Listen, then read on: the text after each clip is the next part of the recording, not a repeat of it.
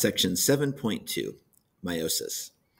By the end of this section, you will be able to describe the behavior of chromosomes during meiosis, describe cellular events during meiosis, explain the differences between meiosis and mitosis, and explain the mechanisms within meiosis that generate genetic variation among the products of meiosis.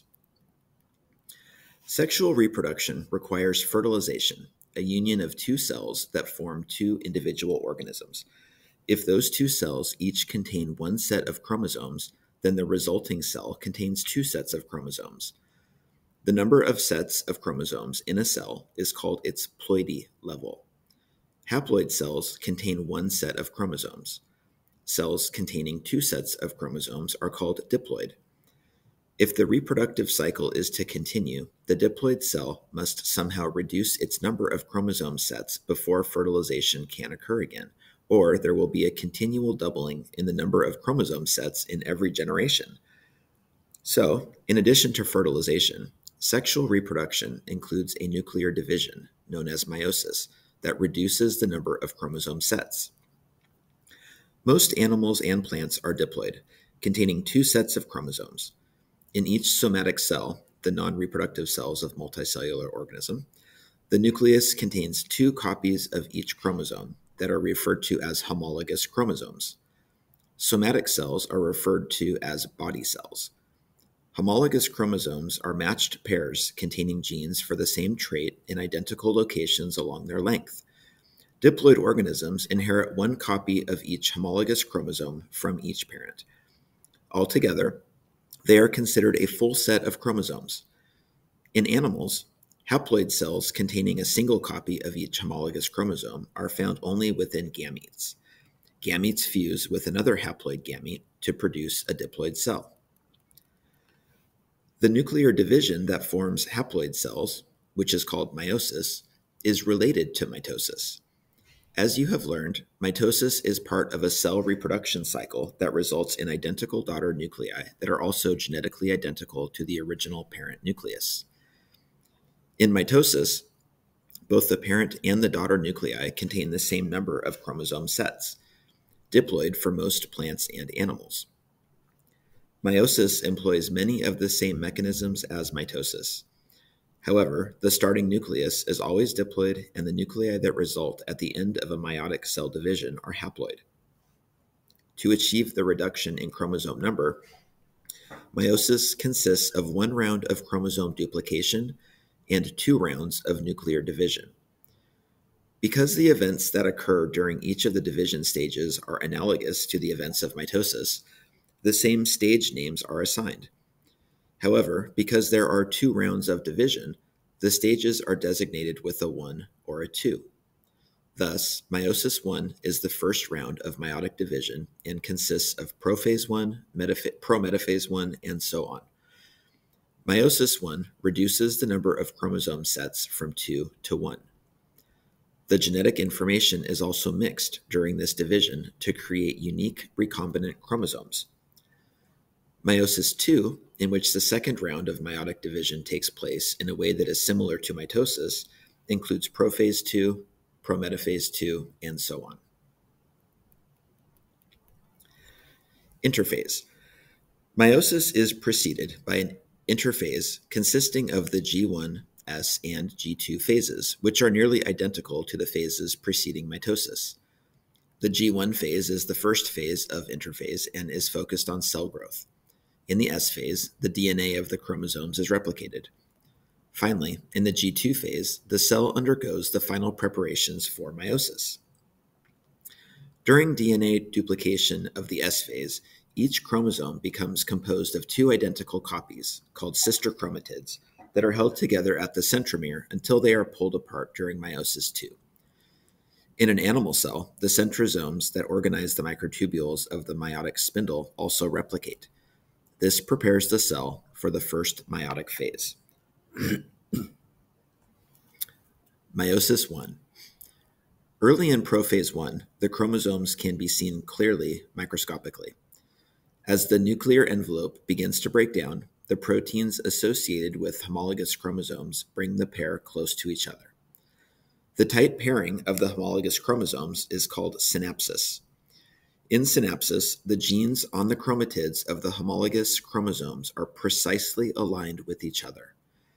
An exchange of chromosome segments between non-sister homologous chromatids occurs and is called crossing over.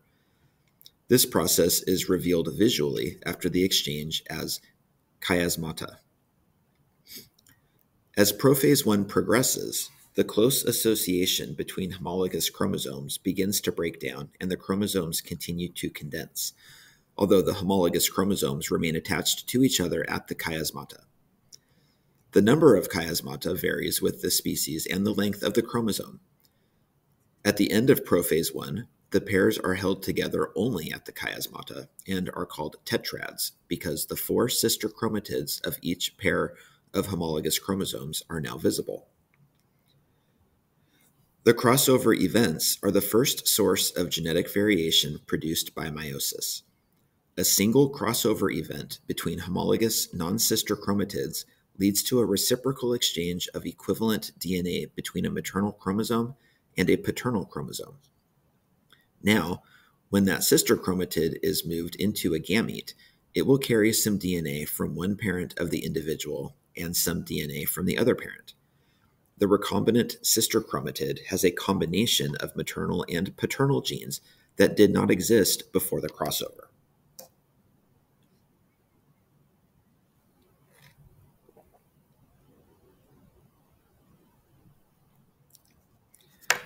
Figure 7.3. In this illustration of the effects of crossing over, the blue chromosome came from the individual's father and the red chromosome came from the individual's mother. Crossover occurs between non-sister chromatids of homologous chromosomes. The result is an exchange of genetic material between homologous chromosomes. The chromosomes that have a mixture of maternal and paternal sequences are called recombinant, and the chromosomes that are completely paternal or maternal are called non-recombinant.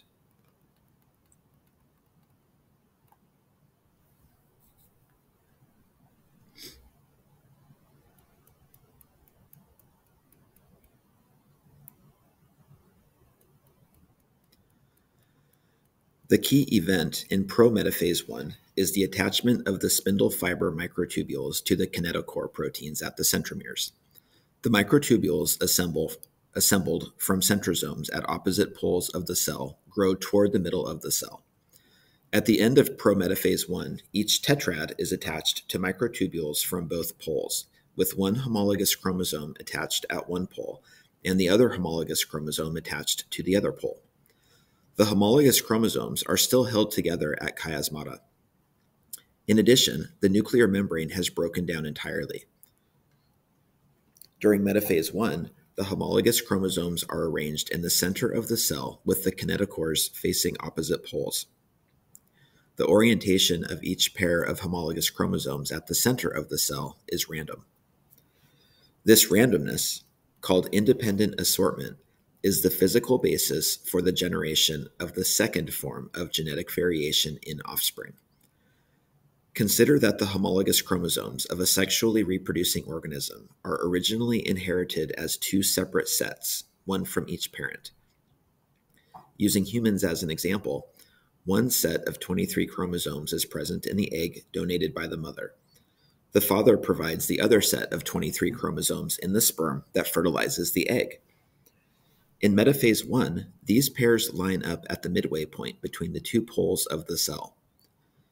Because there is an equal chance that a microtubule fiber will encounter a maternally or paternally inherited chromosome, the arrangement of the tetrads at the metaphase plate is random. Any maternally inherited chromosome may face either pole. Any paternally inherited chromosome may also face either pole. The orientation of each tetrad is independent of the orientation of the other 22 tetrads.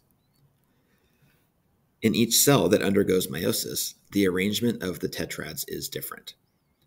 The number of variations depends on the number of chromosomes making up a set. There are 2 possibilities for orientation for each tetrad.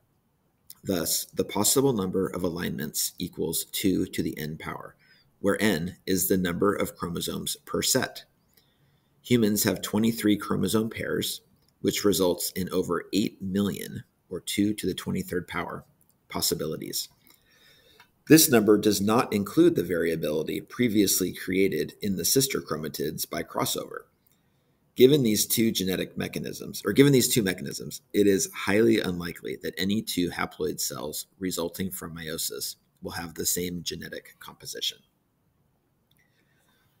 To summarize the genetic consequences of meiosis 1, the maternal and paternal genes are recombined by crossover events on each homologous pair during prophase 1.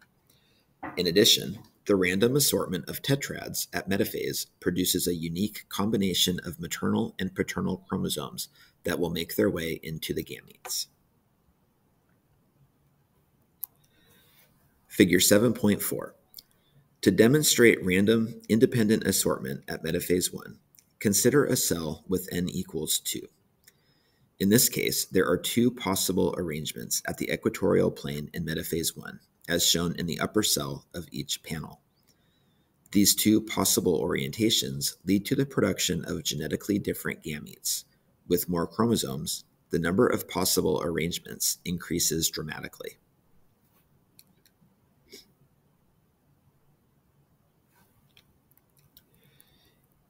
In anaphase 1, the spindle fibers pull the linked chromosomes apart.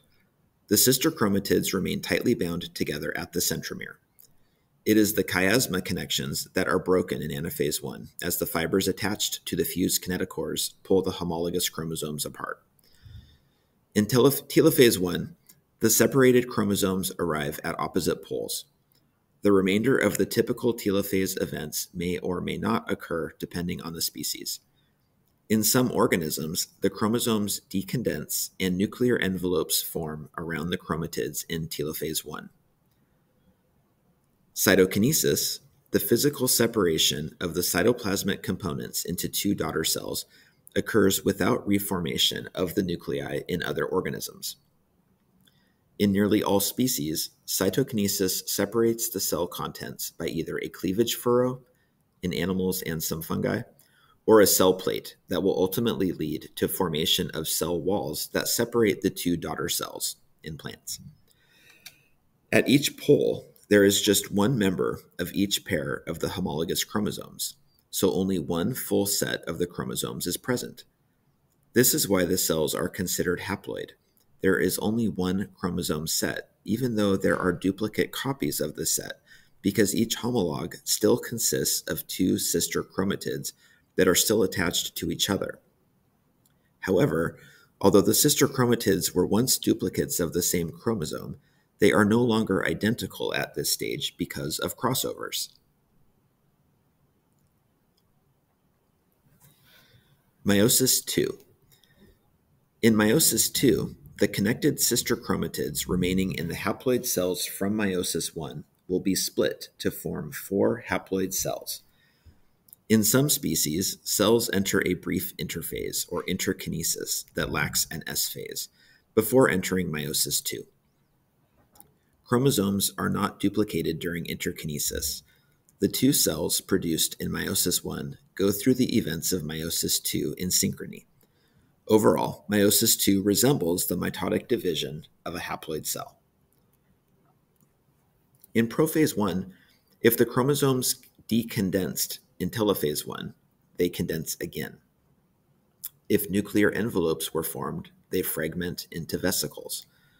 The centrosomes, duplicated during interkinesis, move away from each other toward opposite poles, and new spindles are formed. In prometaphase 2, the nuclear envelopes are completely broken down and the spindle is fully formed. Each sister chromatid forms an individual kinetochore that attaches to microtubules from opposite poles. In metaphase 2, the sister chromatids are maximally condensed and aligned at the center of the cell. In anaphase 2, the sister chromatids are pulled apart by the spindle fibers and move toward opposite poles.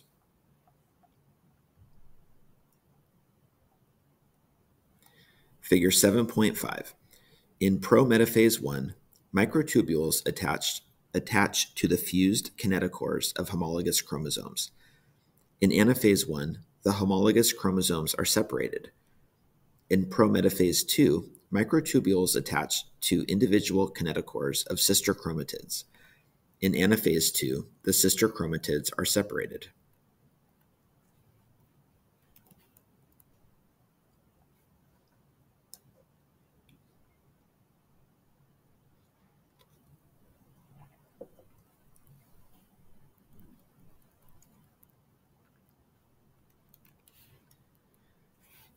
In telophase 2, the chromosomes arrive at opposite poles and begin to decondense.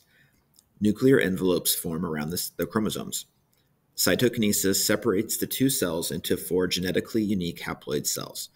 At this point, the nuclei in the newly produced cells are both haploid and have only one copy of the single set of chromosomes. The cells produced are genetically unique because of the random assortment of paternal and maternal homologs and because of the recombination of maternal and paternal segments of chromosomes with their sets of genes that occurs during crossover. Comparing meiosis and mitosis. Mitosis and meiosis, which are both forms of division of the nucleus in eukaryotic cells, share some similarities, but also exhibit distinct differences that lead to their very different outcomes. Mitosis is a single nuclear division that results in 2 nuclei, usually partitioned into 2 new cells.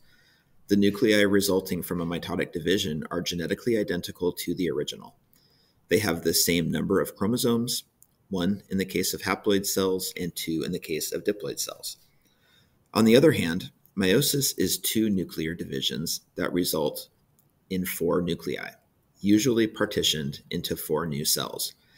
The nuclei resulting from meiosis are never genetically identical, and they contain 1 chromosome set only. This is half the number of the original cell, which was diploid. The differences in the outcome of meiosis and mitosis occur because of differences in the behavior of the chromosomes during each process. Most of these differences in the processes occur in meiosis 1, which is a very different nuclear division than mitosis. In meiosis 1, the homologous chromosome pairs become associated with each other, are bound together, experience chiasmata and crossover between sister chromatids, and line up along the metaphase plate in tetrads with spindle fibers from opposite spindle poles attached to each kinetochore of a homolog in a tetrad. All of these events occur only in meiosis 1, never in mitosis. Homologous chromosomes move to opposite poles during meiosis 1, so the number of sets of chromosomes in each nucleus to be is reduced from 2 to 1. For this reason, meiosis 1 is referred to as a reduction division. There is no such reduction in ploidy level in mitosis. Meiosis 2 is much more analogous to a mitotic division. In this case, duplicated chromosomes, only one set of them, line up at the center of the cell with divided kinetochores attached to spindle fibers from opposite poles. During anaphase 2, as in mitotic anaphase, the kinetochores divide and one sister chromatid is pulled to one pole and the other sister chromatid is pulled to the other pole. If it were not for the fact that there had been crossovers, the 2 products of each meiosis 2 division would be identical as in mitosis. Indeed, they are different because there has always been at least 1 crossover per chromosome. Meiosis 2 is not a reduction division because although there are fewer copies of the genome in the resulting cells, there is still 1 set of chromosomes, as there was at the end of meiosis 1. Cells produced by mitosis will function in different parts of the body as a part of growth or replacing dead or damaged cells. They may even be involved in asexual reproduction in some organisms. Cells produced by meiosis in a diploid dominant organism, such as an animal, will only participate in sexual reproduction.